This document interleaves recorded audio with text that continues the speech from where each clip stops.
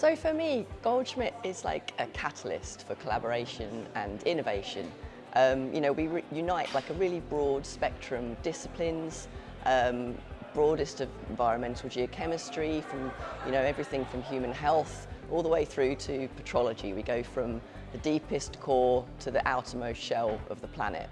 And I think that really does encourage a kind of cross-pollination of ideas. We all need to approach the complex questions that we have from the broadest possible perspective.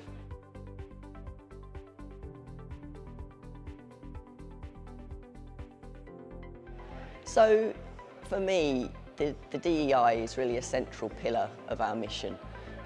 We've got several structured DEI activities that are really quite well reflected at this year's conference. First and foremost, for example, we've restructured our awards and recognition processes. So we're making those a lot more inclusive to recognise much more diverse career paths and diverse definitions really of excellence. And also we've got a much more expanded mentoring programme this year and our much expanded grants programme. So this is for attendees from lower income countries who wouldn't have otherwise been able to come to Goldschmidt. And that's almost doubled this year in the number of awardees that we've got here. And we've had for the first time a grants reception right before the icebreaker to really welcome those people, make them feel included and help them make the most of the networking opportunities that are here for them.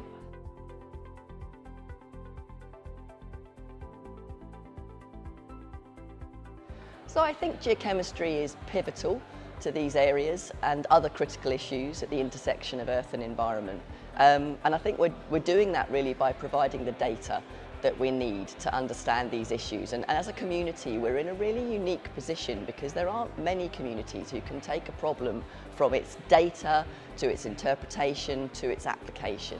And that's something that's afforded to us through, for example, the fact that we work at state-of-the-art analytical technology, but also it's fundamentally underpinned by our understanding of the Earth as a chemical system.